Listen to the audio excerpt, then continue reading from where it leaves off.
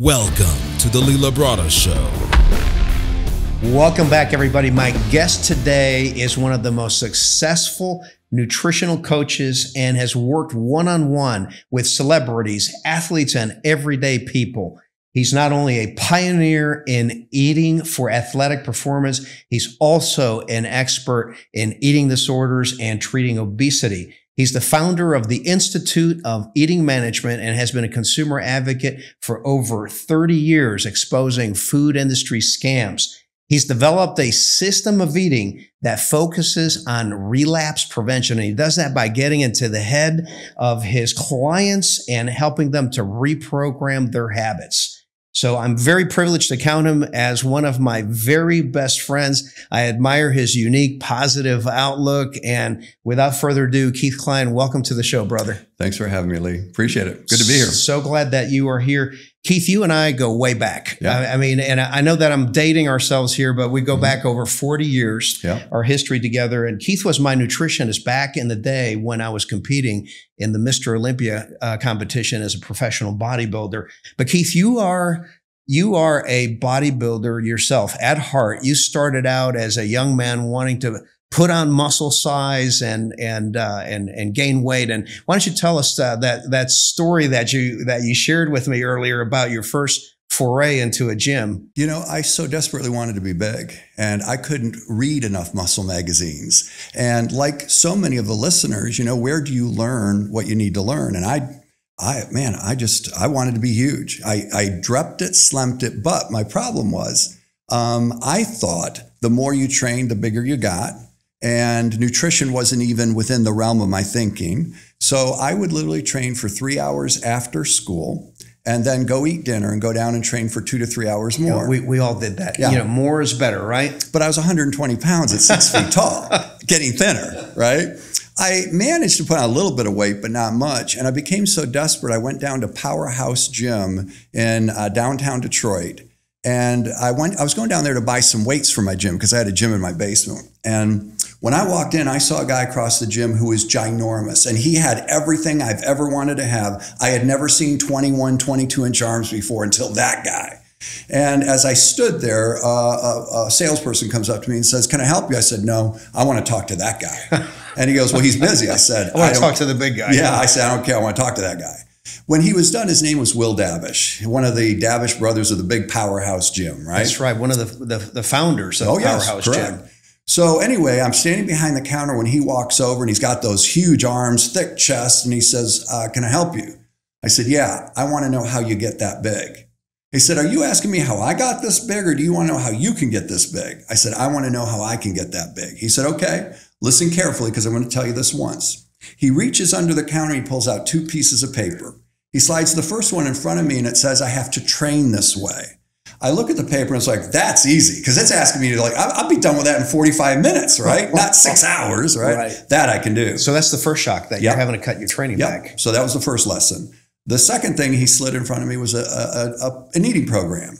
And you see, I was eating 3 meals a day, and I was eating my mom out of house and home. But this thing said I had to eat 6 times a day. Wow. So now, what did you think of well, that? I didn't have any, you're thinking, like, how on earth am I going to get all that food I would down? have eaten cow manure. I would have found cows around with a loaf of bread if you told me that made you bigger, right? But when I looked at the last meals where I had the problem, it said I had to eat a quart of cottage cheese every night before bed. And I absolutely hate cottage cheese. Still, to this day. Oh, yeah. Can't stand it. But anyway, I was so desperate, I started doing that. And do you know there were times when I would literally be eating the cottage cheese, I'd throw it up. Oh my gosh. And then go back and eat it again. I was that, but listen to this. All right. So you're like doing whatever it takes. I'm desperate, like so many people, right? And this is how we get caught up in buying things we don't need, right? And, right. But listen, I gained 20 pounds in 6 months. 20 pounds. And I was lean. And you were getting stronger. Yes. And you were seeing muscle visibly. No steroids. Yeah, I'm not. Visibly everywhere. No, muscle growing. And that was the first eye-opening experience I had of the power of food. See, so here I am training less, eating more, and realizing I'm getting bigger and lean. Everything I wanted started to come my way. Now, Keith, let me ask you, do you think that experience set you on a lifelong journey? Oh, absolutely. You know, to study and learn more, not only about how to put on muscle for yourself, but to help other people to put on weight? Well, here's the thing. When you're 120 pounds, you're 6 feet tall, you don't have high self-esteem. You don't have high self-confidence, right? You're just a fly in the wall when you walk in the room. No one's paying attention to you. You know, the bigger I got, the more people noticed me. Right. And the more people noticed me, the bigger I wanted to get. So you see, it was a cycle. But here's the thing. What I learned about, I took every nutrition class the college had to offer. I went on to get extensive degrees in it. But the thing is, what I learned about food was so powerful, not just because of the fact that I was gaining muscle, but what it did to my personality, right? I became more confident. I walked differently. Right. People recognized me. People paid attention to me. Right. It's a great confidence builder. I wanted other people to experience that too. Whether you were overweight or trying to gain muscle didn't matter. I just knew that if you ate better, you look better, you feel better, you are better. That's right. You know? That's and right. people notice it. Yep. And so people start noticing your build. You know, you're thinking of maybe about competition at this point. Well, you know what? I entered my first show is way back in the 80s. I won every show I ever entered, you know, and I did that all the way to Mr. Texas. Yeah. And, but you know what? At the end of the day, I didn't get the total thrill out of competing like a lot of people did, because I felt like there was too much self-adulation involved for me, right? People are cheering for my body, but I absolutely loved getting other people ready for shows. So when did you actually first start getting people ready for shows? Because right now, you know, or at that point in your life, I should say, at that point, you know, you're focusing on yourself. You're competing, you've mastered that, but you're looking around and saying, there's got to be more than this, right? Well, so what brings you to the point where you actually start helping people get ready for a show? Well, here's the thing. Getting people ready, the athletic dietetic, right, is what I call it, came later. Where I started working was at the Institute of Specialized Medicine, where what we were working with was diabetic patients, heart disease patients, high blood pressure, and all that medical stuff. But to do that, did you have to go get a degree? Or oh, yeah. How did that work? Yeah, so I have my degree as a CN, which is a certified nutritionist. Okay. And then I went on to get the CCN, which is the certified clinical nutritionist. So there's certified nutritionist, then certified clinical nutritionist. Okay. And so working in that environment, I headed up the entire diabetic ward of that whole place. So you're a bodybuilder and you're put in charge of the diabetic ward. Tell me how that works. Well, here's what's fascinating. To work with diabetic patients was exactly what bodybuilders needed to do, which I discovered that when you ate smaller, frequent meals, spreading them out, that not only did the diabetic patients get their blood sugar, a lot of type 2s were no longer diabetic after eating that way. They all started losing weight and looking better. Right. And that's when I started to work on the ideas of what I call nutrient partitioning. I came to realize that the human body can only assimilate so much fuel at one time. Right. And the reason why you can't have a diabetic eating once a day is because they can only assimilate so many nutrients, grams of protein at one time. Right. Not to mention that also that their blood sugar goes through the roof. Right. So here's what I saw. When I was working with those diabetic patients, almost all of them ate 1 or 2 times a day, and they were all massively obese. Right. So let's be clear. Let's just take the average woman. I think she can handle about 350 calories at one time if she works out. In one meal. At one meal. Okay. Now this is an average woman that is a woman working exercising, or an average woman off the street? This is a person who wants to get lean, gain muscle, work out, have more energy. Okay. She's going to assimilate about 350 calories at one time. But what if she eats 700 at one time? Well, her body can only use 350. So what happens to the rest? Get stored, and they get fat. Right. But what is the diets out there telling people to do? Eat 1,200 calories a day and you'll lose weight. Yeah. But she's eating 700 getting fat. Right. Because she can't utilize the fuel efficiently, right?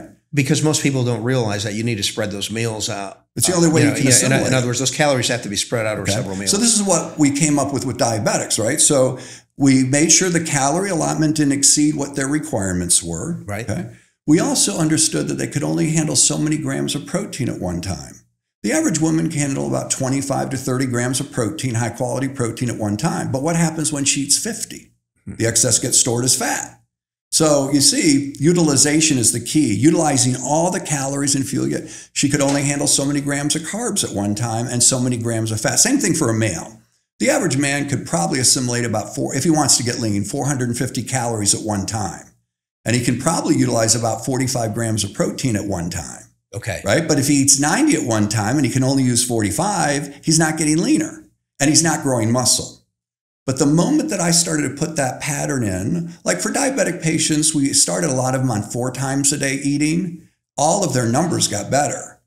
Now, when it moved to more athletic people, that's when we moved into athletic dietetics. So after the Institute of Specialized Medicine, working with diabetic patients, I went to work with a psychiatrist. And all we did was eating disorders. Now, that's a real interesting facet of dieting, and one that people overlook, because a lot of times the habits that we have really make or break our diet, right? Well, you can't change how you look, all right, until you change how you think about what you do with food, right? So this brought a psychological component to my understanding of nutrient partitioning, all right? So prior to the psychiatrist experience, prior to that, I was your typical bodybuilder giving out typical kind of dietetic advice. Okay. No, you got to eat the chicken breast. No, you got to eat the baked potato. No, be careful with the ketchup, right? More restrictive style. Sure. Okay, now, when I went to work with a psychiatrist, this was the first time I competed in my very first bodybuilding show. I never had any issues with food whatsoever. And why is that? I never craved. I never binged. How do you get around that? Well, I just never had that, okay, until I did my first bodybuilding show. Do you know, for the first time, I was forcing myself to do what I'd been asking my patients to do, which was to eat this bland, boring diet every day over and over again. Dry chicken breast. Yeah, and I started to develop cravings for foods I didn't even know I liked. And boy, when I got my hands on foods I hadn't eaten for 3 months, it was like a binge fest. And that was the eye-opening experience for me to realize we've got it all wrong, right? If me getting ready for a show on a restrictive diet like this does that to me, how bad is it for normal people? And that's when it changed my entire viewpoint of how we go about getting lean and feeding people, right? The worst thing you can do if you want to get lean is be that restricted. Now, look, if you're competing for a show, it's a different thing. Right. But notice something. When somebody says, I have a binging problem, right? You notice most people aren't binging after they ate a meal. No, once their appetite is satiated, they get hungry. Yeah. So you see, the small frequent meals totally got rid of hunger. Right. So binging disappears. For a while anyway. Yeah. Binging disappears. Yeah. But the problem and the thing with the bodybuilding diet that it taught me was that kind of restrictive eating, the redundant eating, bland eating, okay, actually was probably the source of most eating disorders. Interesting. So when you say eating disorders as they apply to bodybuilders or just in the population at large? Binge purge, okay, right? Binge purge. Anorexia. Remember that most diets start off with a desire to look better. Right. Somewhere along the line, this person we want to change the way we look. Yeah, they're fat or whatever. But it's the very institution of diets that creates the problem, because they probably didn't have any problems with binging until they started trying to control their weight. Right. So what I recognize, it's just kind of like a knee-jerk reaction to the deprivation. Let's talk about the psychology of deprivation, because I've heard you use that term before. Yeah. So during the years of working with a psychiatrist, that's when I began writing papers. And after that, I began writing for magazines, but I was writing in medical journals. And one of them I titled The Psychology of Deprivation, because here's what I noticed. Almost everybody that started a diet, almost all of them ended up in this journey. So I started paying real close attention to what they're doing and charting it. Here's what I discovered. The first thing most people do is give up all their favorite foods. And that goes great for a couple weeks. And then one day they encounter a trigger, a stressor. And that then triggers the desire to binge. And then once they binge on the food, they feel an overwhelming sense of guilt. And then out of the guilt comes the rationalization, well, I've blown it now, I might as well really blow it, so what the heck? See, the very fact that they're now really off kilter started because they were too strict and rigid. To begin with. Yeah, so that was a paper called The Psychology of Deprivation, to say this to people. And this is where the slitting the other tires sort of originated. I said to the patient, to help them understand this, I said, listen, if you were driving down the road and you got a flat tire, you would never jump out of your car and slip the other 3 tires. So the flat tire is like when you blow your diet. Yeah. Okay. Yeah. And so, and for God forbid you're driving a semi truck when you do that, right? So that's a lot of tires. But I started writing materials like that very early on. And I started trademarking, copywriting, and these things, because I felt like this is something that people need to understand, that if you're going to be on this strict, rigid of a diet, you're going to end up having a distortion with food. Now, most bodybuilders don't develop eating disorders.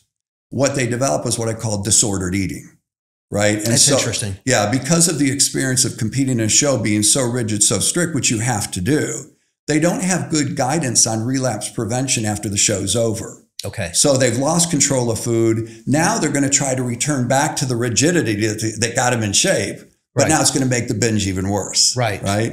So you see, at the end of the day, that cycle needed to be broken. So with bodybuilders, we just have to understand the food's always going to be there. Sure. Right. You develop this sense that if I don't get that food now, it's not going to be there, because look, dieting for a show can be painful. Unless you know the way that you and me do it, right? Right. Because we've discovered a whole nother way where it doesn't have to be that way. It never needed. But because that diet was so painful, and all human behaviors are rooted in the pain-pleasure principle, right? We move towards pleasure and away from pain. When they return back to that rigid diet, it's so painful, they can't stick with it. Right. Right? It's painful. So they have to move away from that to get back to pleasure. And it's two big extremes. That's just amazing, But man. that's when I came up with Better Bad Choices, because I had to teach these people with eating disorders some way to come back to incorporating bad foods and feel good about it, right? So the invention of Better Bad Choices was another paper I wrote that, look, we cannot suggest that people should be purist with food. We have to give them moderation. And that's something that's been here forever, right? But to teach these people a new way of moderation, that was where I came up with Better Bad Choices. Right. That listen, if you want some ice cream, go ahead and have some ice cream. But there's 3 ways here that you could have it and still lose your weight. Well, what's that? Well, 1, eat less of it when you do. Okay. Not always. Portion control. Yeah. 2, make a better bad choice. Instead of that high-fat Haagen-Dazs, which has 1,200 calories, eat this light version of ice cream that only has 200. You satisfy the urge to eat it, but you knocked out 1,000 calories. You've done so much better, but you still enjoyed the bad choice. Right. And the third way is the lesser of the two evils, so to speak. And the third way was to decrease the frequency. Okay. So even with people that I worked with who were drinking too much, I never said, you can't drink. At all. No, never. I don't do that. So what I would say is, what do you believe that you could cut that back to and still live with it? So people would say, well, I could have alcohol twice a week. Well, that's better than 7. Right. And that's a place to start. And that's how we even do it. Don't give up red meat. But if you're eating it 7 days a week and it is identified as a problem for your weight, could you do it twice a week? And instead of a 16 ounce, let's do a 10 ounce. Yeah. And instead of a high fat cut, let's do an extra lean cut. So changing habits and reframing the patterns that they're involved in. So whether it's portion control or, cutting back on the frequency, the number of times that they do it. Well, if you pay attention to what I just said, and I know you did, what you'll notice is I've never focused so much attention on controlling their food. What my thing is to pay attention to controlling your thoughts. Because if you don't have control of your thoughts, you don't have control of your food. Or anything for that matter. Well, most people don't realize the connection. See, in the typical relapse prevention model, it's abstinence. So if you want to get rid of gambling, drinking, drug addiction, you're best just not to touch it. Right. The problem with that model is that cannot be applied to food because we have to use food to survive. Right. So you can't start with You have to eat. Yeah, you can't start with an abstinence approach. It will never work. It'll only lead to binging and so I see people gravitating away from just normal common sense with food. And that reframing, as you call it, or relapse prevention, I recognized I have to implement that from the very beginning of our first discussion. Right. And that's where Better Bad Choices helped them because it took us away from the abstinence model and put them in control of the food because it's all about choices. Right. So, for years, whether I'm a bodybuilder or not, when I would go into Beck's Prime to get a hamburger, I always got a kitty burger. It was a lot of food. You got the off the children's menu. Yeah. I'd eat the kitty burger with diced onions, a lettuce, tomato, and mustard and love it. But I never lost my abs doing that. Right. Now, if I'm eating that 1,200 burger, but my point is, that kitty burger is a size we should normally be eating to begin with. Right. In America, portion sizes have gotten so large and out of control that what most people think is a portion size is way more than they should be eating. Right. Just look around America, compare America today from about 1970s, early 70s, and look at the rate of obesity. It's just an upward trend. Yeah, it's just amazing. Keith, we're going to take a short break, and, and when we come back, I'd like for you to talk with us about the Institute of Eating Management. Okay, you bet. Okay, ready? Okay, and we're back. So Keith, we were talking about the psychology that's involved in reprogramming all of these eating habits and the like. And so you've worked with at that point in your life, you worked with a psychiatrist, right. and you learned a tremendous amount about how powerful the mind is, right. in terms of determining eating habits and your success or lack thereof on a diet. So what is next there on the career path for you? What do you do then? Well, the first physician that I was working with at the Institute went to prison for 20 years for income tax evasion, okay? And so I had left right before that. So you got paid for a lot of diets and didn't pay taxes on it, huh? The psychiatrist that I worked with, he just didn't show up for work one day.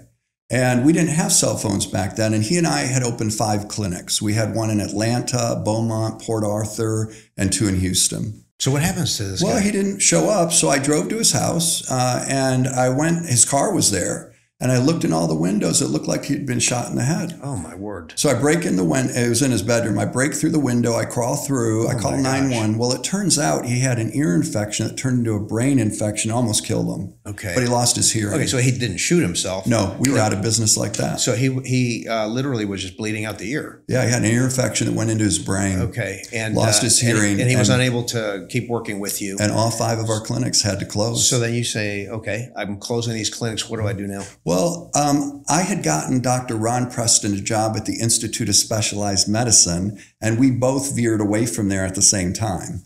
We were training partners. And he had a New Year's Eve party one night, and I was just fresh out of business, and I was talking to your sister at that party, Conchita.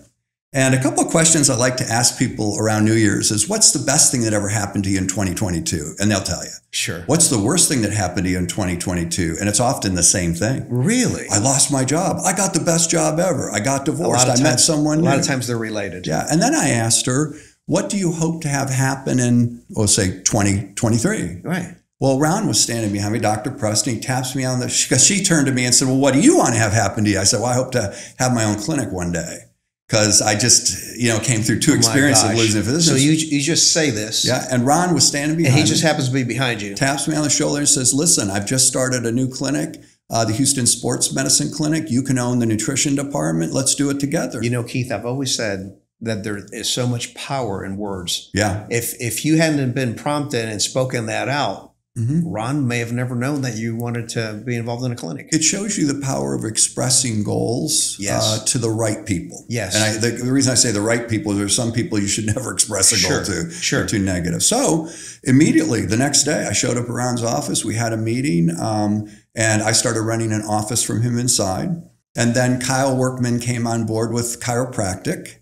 And then there was a girl there named M. I forget her full name. She did the massage therapy. So we were the first entity in Houston to bring medicine with sports, with everyday care, with massage, nutrition, and chiropractic care together. Yeah, it was never done before. You had a lot of athletes going through there. Oh, yeah. So what happened was I was training at Hank's Gym at the time.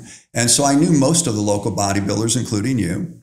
I had the opportunity to work with you, which really, Lee, I got to thank you because that really set in motion because I really wasn't interested so much in working with athletes as much as I was the eating management, obese clientele. Sure. But during this period, you and I worked together. You had massive success. Thank you. I worked with Carla Dunlap. She won the 1983 Miss Olympia. I did her diet and it just started growing from there. And because I was also a competitor and I got in such superior shape myself and I won every show I did, that also attracted a lot of the local competitors to me. Okay, you were one of those rare individuals that not only talked the talk, but walked the walk. Well, I felt that was important. Yeah, the fact that you were a competitor yourself, obviously you had been through it. You were able to glean and learn a lot there. So you weren't just book smart. You had been raised in the trenches of the gym, so to speak. Well, practical. So you understood. Yeah, but here's the interesting thing. If you see most of my clients, and I've gotten thousands of people ready for photo shoots. I work with the Hugo Boss models, the Calvin Klein models. It's a long list of different kinds of people in different from all walks of life. Yeah, the Miss USA, the Miss Texas, and all that stuff. But if you go to them, even to this day, most of them are still in really good shape. And that leads me to something that we're going to want to talk about, something you call relapse prevention, but keep going. Yeah. And so you see the techniques that I started implementing after my experience, my first experience, was to say to people, look, to get ready for this show, you do not have to kill yourself with food. If anybody's telling you to do 2 hours of cardio a day, your food's not right. Because I never did more than 20 minutes of cardio. I didn't have to do a lot because my diet was exactly the way it needed to be to get me ripped.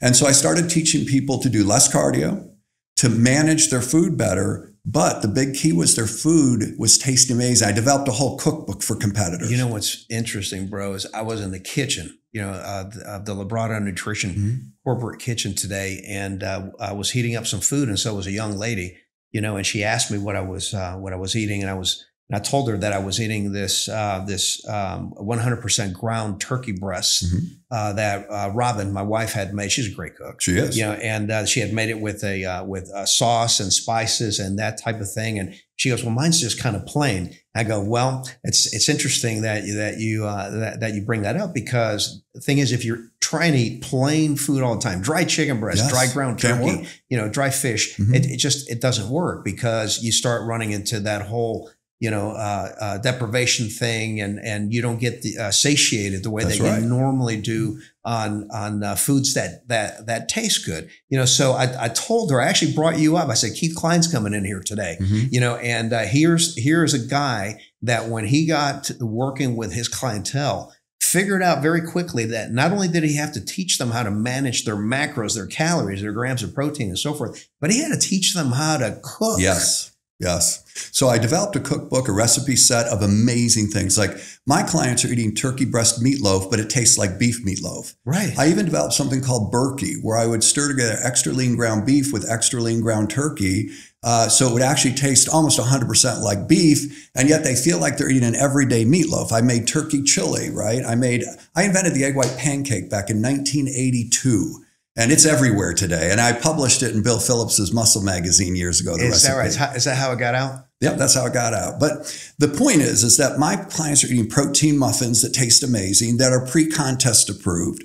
Now get this, I was eating a grilled lobster tail with steamed asparagus with a baked yam that I made taste like pumpkin pie with some nutmeg and cinnamon in it and some Splenda, okay? Right. I was eating that the week of my show when I won the Mr. Texas. Isn't that something? Yeah, so you don't have to deprive yourself of food that tastes good in order to diet. Right. But people just get lazy. Well, they don't know this. Yeah. See, they think the worst thing that you can have is a coach or a trainer that gives you this blank diet and tells you that you can't have this, you can't have this. My focus in my career was never to tell people what they couldn't do. My focus spent all my time telling them all the things they could do. Right. And this opened up a broad spectrum of people who understood early on that they didn't have to experience pain. It changes your paradigm, doesn't it? When people focus on what you can do versus what you cannot do. Well, here's the thing. They were getting ready for shows, they were winning shows, and it wasn't painful. So remember that pain pleasure principle. Sure. If something's painful, you're going to move away from it. Right. And that's why so many people don't make it to their shows, is because the diet is so deprivative and painful.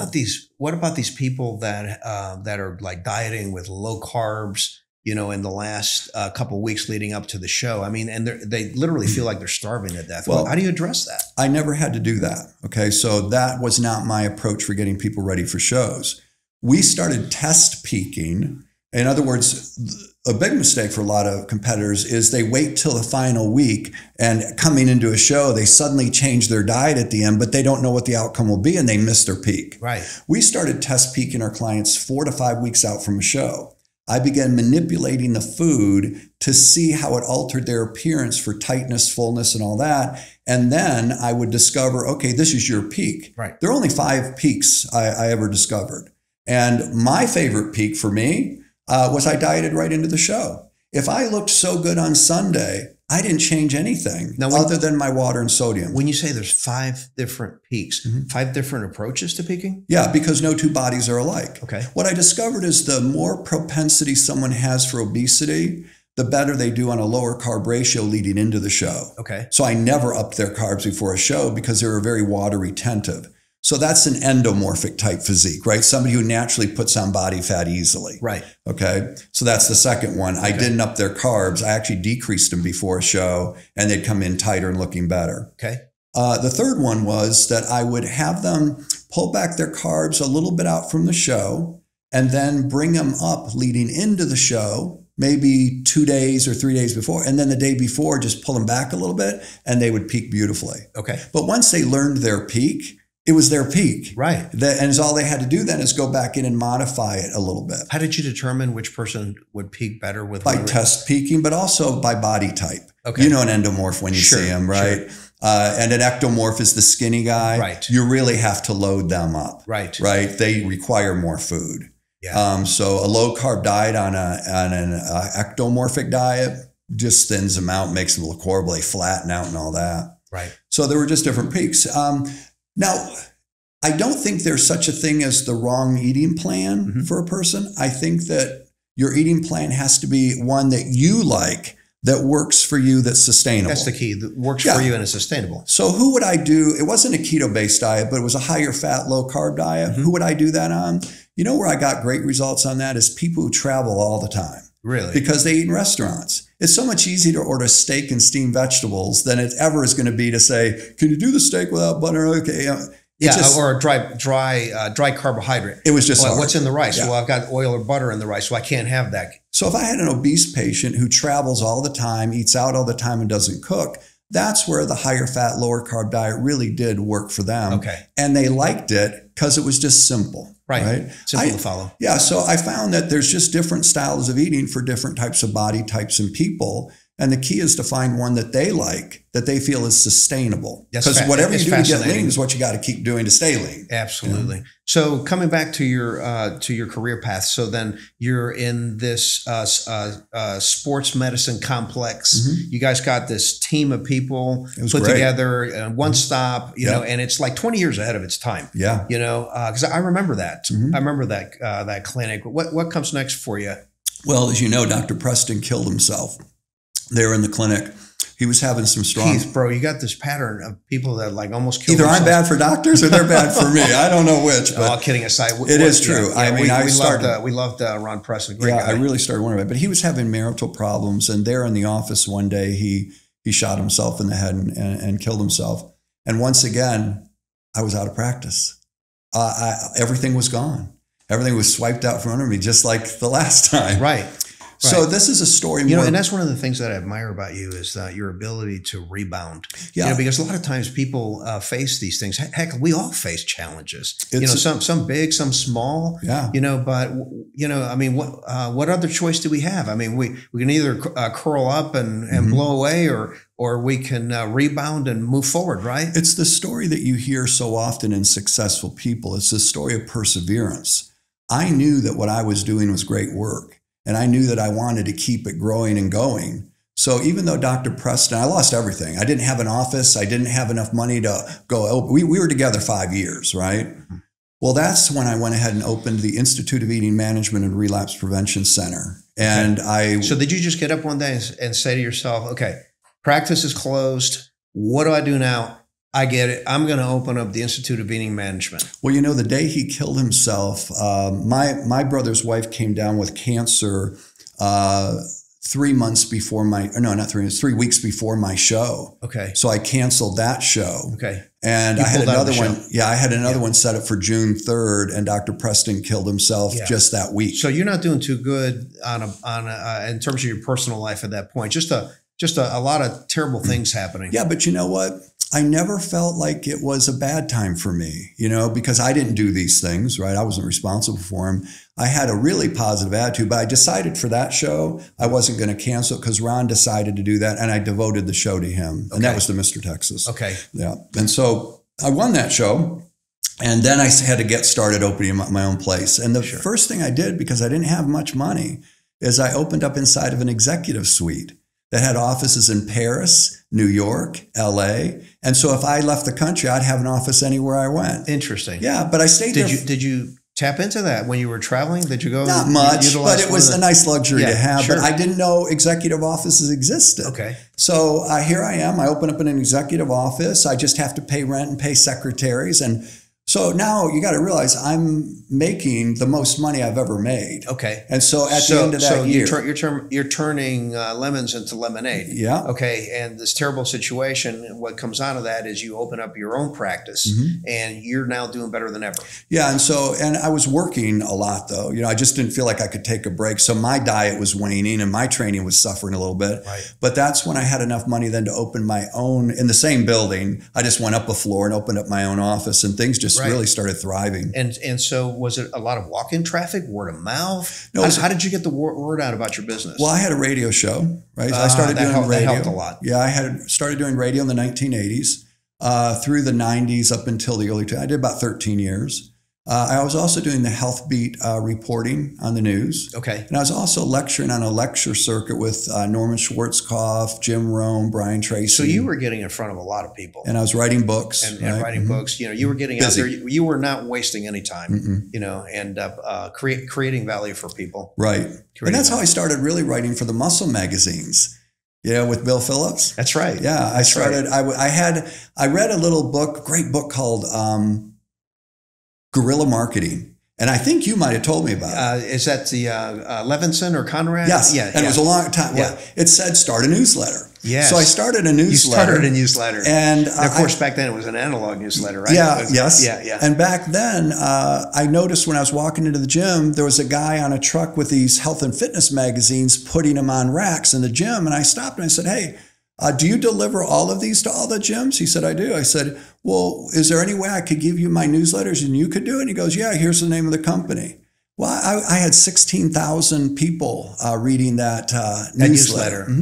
And then Health and Fitness Magazine saw my newsletter next to their magazines. Right. And they came and said, Keith, why don't you just write for us? Right. We got a greater distribution. We're Texas-wide. You're just Houston-wide. So right. I started writing for them. So you started writing a column for them. Then and that brought you some clients. Yeah. Then I did something called the Body Buck in the back, right? Okay. And I did a little coupon for. But here's the point: because I was writing my thoughts and ideas on eating management, people were reading my thoughts and they said, you know what? I need to see that guy. Right. So I wasn't selling anything in there. I was just simply saying, this is what's wrong with the diet industry. And that's when I started the consumer activism stuff. Yes. I started lab testing foods, discovering that they were not, and supplements that weren't what they were supposed to be. So I know that about your history being a consumer advocate. And what are like some of the most egregious things that the first one or two that pop to your head that the food industry does, that really is kind of misleading to the public? It's to tell the people that a food is a percentage fat-free. Like when you see 93% fat-free, 7% fat, most people have no idea that is the same fat content as T-bone steak. Like on the turkey or something. Yeah. So if I pick up a package of turkey at the grocery store and it says 93% fat-free. Very high fat food. Okay, how is that possible? Because they're referring to the product's fat by weight, not its fat by calories. So it's 7% fat by weight. Right, and that's a whole different ballgame. They're doing this deliberately. Sure. So you see the people that help set up the labels of our food, which is the meat industry and dairy is regulated by the USDA. They have a team of people that set it up. Well, their job is to protect and help thrive the meat and dairy industry. They know that when you see a product labeled 93% fat food free, and then in big bold letters, 7% fat, you're going to think that food is 7% fat. By calories. Yeah, but it's not. But it's not. It's by weight. It's 45% fat. Which works out to 45% fat. Oh so what you have to do so this is why it was so important. That was another part of eating management, was label education. So you teach clients how to read the labels and figure those things out. Because if they don't know what to eat, see, this is part of the mental part. Sure. When I show you that water-packed tuna is 40% fat because of the time of year it's caught, and you always just, the walls come down. Wait, what I mean? Water-packed tuna can't be high in fat. How is that possible? Yeah, because of the time of year they catch the fish. So during that time of year, the fish accumulate more fat. So they can in water. During the migration. Yeah. So that was one of the things that, I wrote about in Muscle Media and those other, right? Sure. But the point is that once I start to show them that the foods they thought were good to eat to get lean on never were, then their brain opens up a little bit of what we call NLP, neuro-linguistic programming. Sure. To what if I've been fooled by this? What else am I fooled by? Right. And I'd show them 5 or 6 things because I took notes. Right. And when they would tell me what they're eating, one by one, I'd say, let me just show you this. Now here's what you want to eat instead. Right. See, so knowledge is power. It's just it's amazing. Now, not only were you a consumer advocate, but you being a nutritionist, had some challenges, right, from the dietitians in the state of Texas. Yeah. So what happened was there's different entities in medicine, and you have to carve out your niche from the medical community. So the RDs did a good job carving out their niche, and they got what's called a Practice Act passed. Okay. So like a legislative act, passed by the correct. state. Okay. Well, one day I'm on the radio show and I get a call from somebody who says it was a registered dietitian who didn't like what I did, I guess. But she said, I just want you to know that come Monday morning, a week from Monday, you're out of business. I said, excuse me? She opens up by saying that you're going to be out of business. Yeah. That sounds like a threat. Yeah. And I said, excuse me? She goes, yeah, the law was just passed in Texas that says nobody in the state of Texas can practice nutrition anymore without the designation RD. My designation is CN and CCN, right? Okay. I didn't know what she was talking about, but I work with very influential people. At that same time, Ken Benson, who was a senator, was my client. I worked with his entire staff. I worked with George Bush's, who was governor at the time's family. And I worked with a lot of politicians, Rodney Ellis. I just, had these guys as clients. Sure. Right? So I picked up the phone and I called them and you asked called Ken Benson's office, and Pat picked up the phone. She said, I don't know anything about it. Let me check. She called me back 15 minutes later and said, do you know that they passed a law in this last legislative session, just this week, that she's right? And I was shell-shocked. And that meant they made it illegal for even a personal trainer to discuss diet with their clients. Okay. Because this is what a Practice Act does. My goodness. So what do you do? So here's what I did. I needed help. So I asked Ken Benson, what do I need to do? And he set up a meeting with me and then Governor George Bush. And I went out to Governor George Bush's office and explained to him what this really meant. And he had no idea. So he actually, while I was there, picked up the phone on speakerphone. So you get an audience with the then governor, right, George Bush, and you're explaining the situation. This is my first experience on political anything. Right. So I'm sitting there, and on the speakerphone, the gentleman who brought the bill to the legislative body, right? There's a senator who carries the bill. Okay. He was on the phone, and Governor George Bush said, I want you to listen to what this guy's saying. And I went through it. I said, do you realize that this puts every single nutritionist in the state of Texas out of business? He said, I had no idea. He said, I just thought this was a Practice Act for RDs. I didn't know it had any effect on anybody else. I said, listen, in my practice alone, this is how much tax dollars I pay every year. Why don't you multiply that times 900? Because there's 900 of me, CCNs, in the state of Texas. And you can see how much revenue the state's going to lose when this finally goes through next Monday. Wow. And he said, you know what? He said, that sounds like a bad bill to me. And Governor Bush said, sounds like a bad bill to me. And he vetoed it. He vetoed it. Right there. Had she not called me and told me that, it would have passed because nobody knew. That was my first entry into politics. Yeah, so we got that thing vetoed. That's amazing. That's amazing. It's just it's just so interesting to see all of the dynamics, at work there. And, well, that became a 10-year war. We kept fighting it out. So it kept going. Oh, yeah. Every 2 years, that act kept coming up. Okay. And what did you do? Every 2 years, I went back out to the Health Select Committee, and got before them. So they kept fighting and fighting for it. But what happened is finally the legislators, the health committee finally said, look, don't bring that bill to us anymore. It's just a waste of your time. We're not, because every time they got shot down. Right. Yeah. Now, look, I do believe in the ethical side, because there's good doctors and bad doctors. Sure. But there can also be good nutritionists and bad nutritionists. I get that. Right.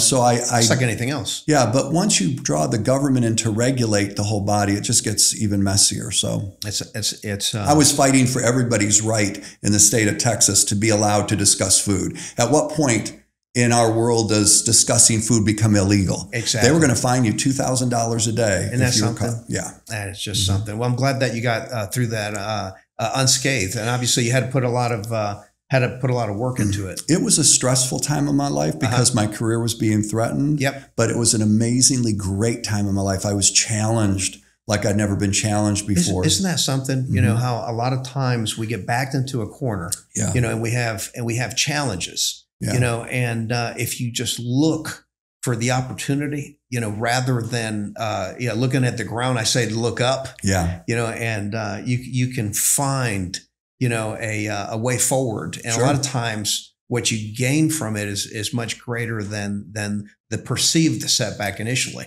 Yeah, we really gained, you know, what that ended up creating with Winna Henry and Labrada and just a great group of people. My lawyer at the time had recommended, his name is Rick Jaffe, and he's an amazing guy. He said, listen, Keith, you can't keep fighting this thing. And he went to Labrada was a big player in this. Winna Henry, head of the CCN, was a big player. And they put together something called the Texas Freedom Health Coalition. So what happened was it was just me and a handful of CCNs going out there to fight this thing every year. Right.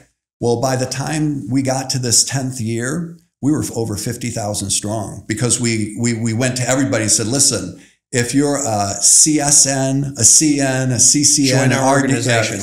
We don't care.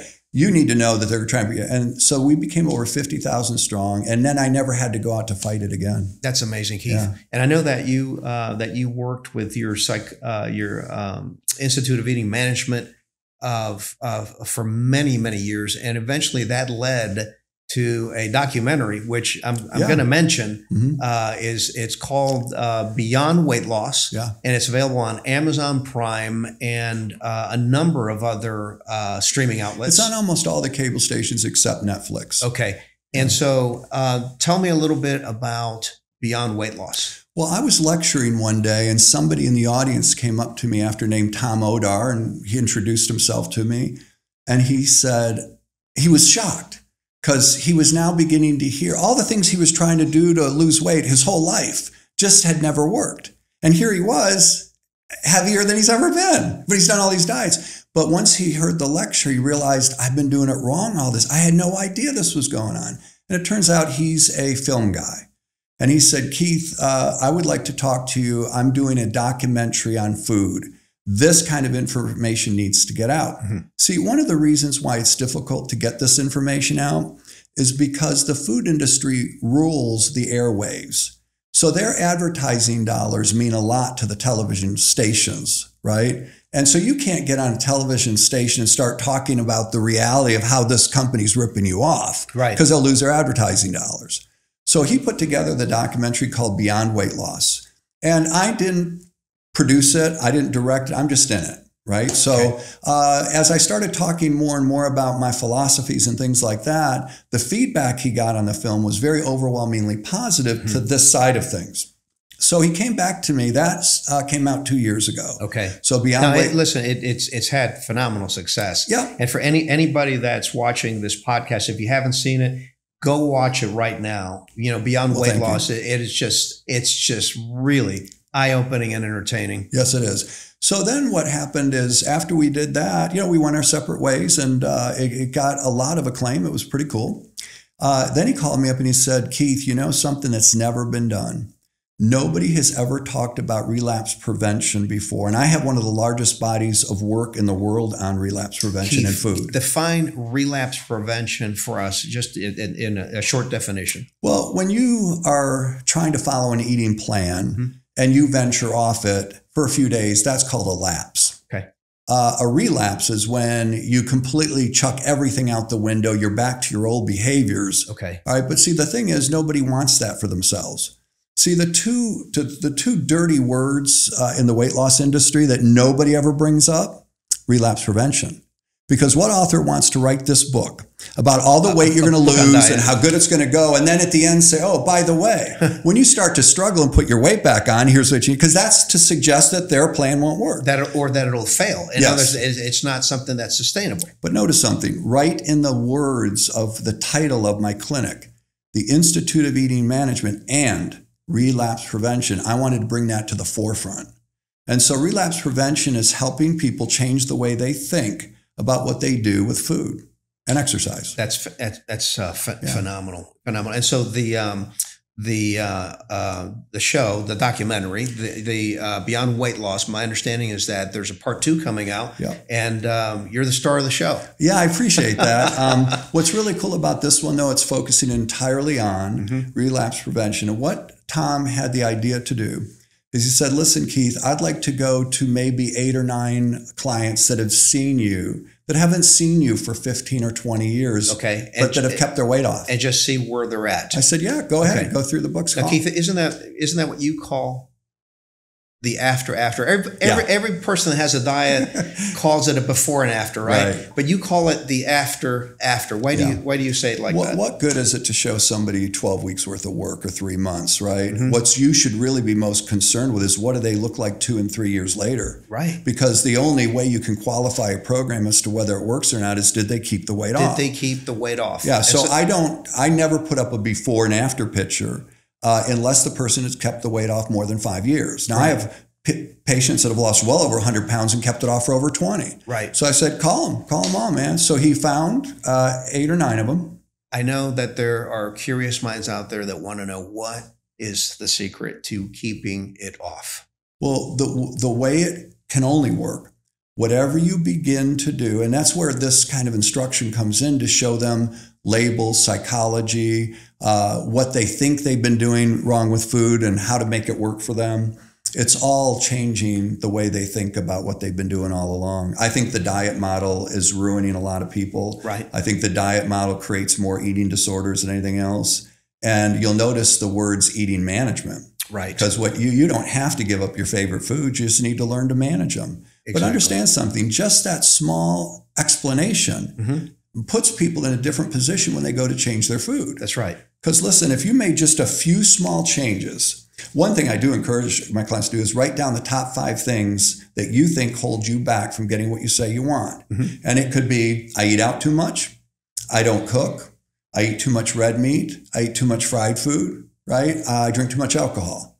Okay, now there's your list. What I'd like you to do is just take one of those things and focus on that one for 2 weeks. And let's adjust it, not get rid of it. Unless they want to. Okay. So diminish it. Yeah, if you're drinking alcohol 5 days a week, let's cut it down to 1 or 2. Okay. But the key is, I ask them up front, can you live with that? Oh, right.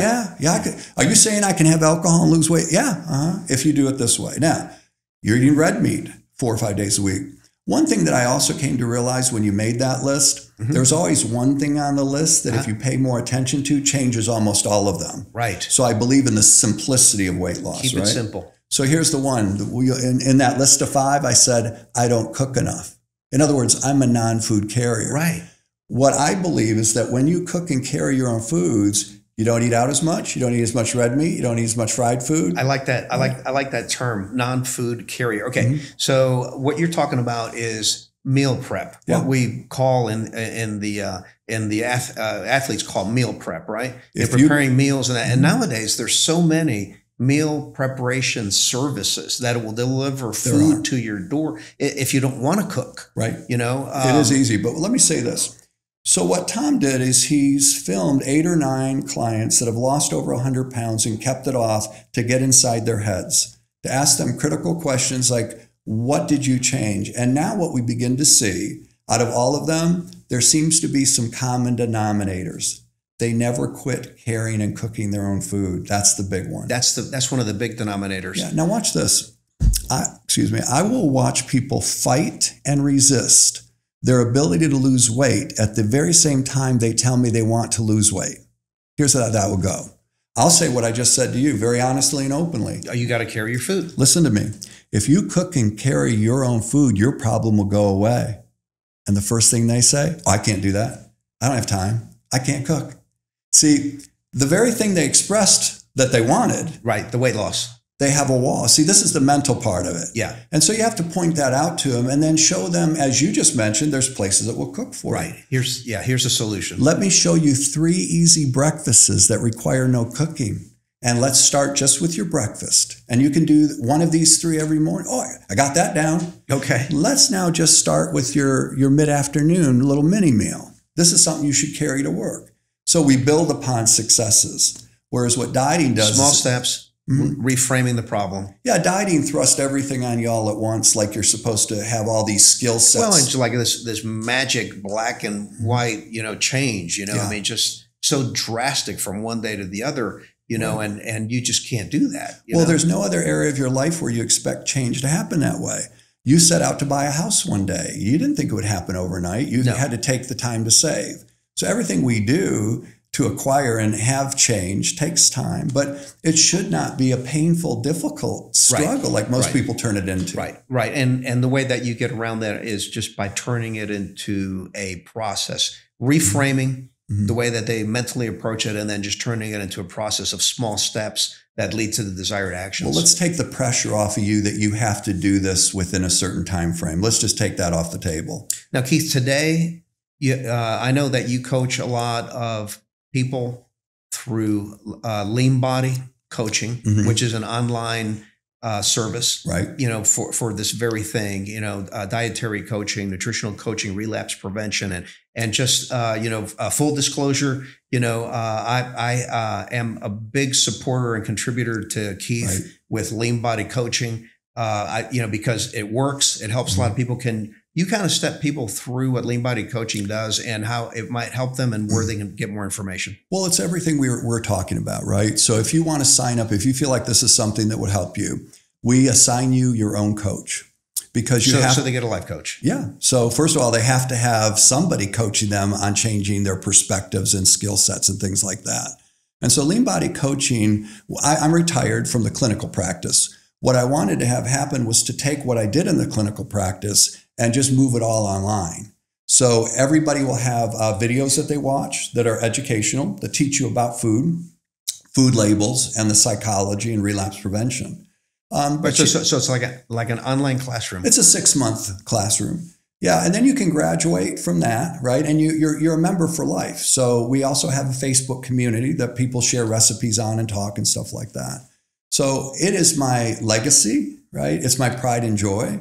I feel like we can help more people as with an online program than I ever could one-on-one. So that's what we have. And all the coaches are nutritionists, and they're all trained by me. They've all either worked with me at some point or they've trained under me for quite an extensive time. And they can find information on Lean Body Coaching where? Yeah, just Google it, leanbodycoaching.com. Leanbodycoaching.com. Right. You guys make sure you check it out.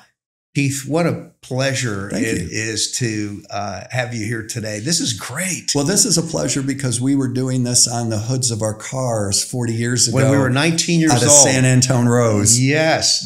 When we first met. And what you're referring to, Keith, for those of you that don't know, I've known Keith for, I'm dating myself here, I think for over 40 years. Yeah. And we met when we were just literally teenagers and just getting started as bodybuilders, and here we are almost a lifetime later, still doing the same thing. Yeah, and helping a lot of people along the way, and now turning our attention to helping even more thousands of people. How cool is that? Well, I want to thank you for letting me be on here. It's just totally my pleasure, Keith. Dude, this was so good today. Help us to grow the Lee Labrada Show by recommending the show to at least one friend, and make sure that you hit the subscribe button so that you'll be alerted to more of these awesome podcasts like we had with Keith Klein here. And so thank you guys so much. And, all right, get motivated, get up, look up, and we'll see you next time. God bless. The Lee Labrada Show.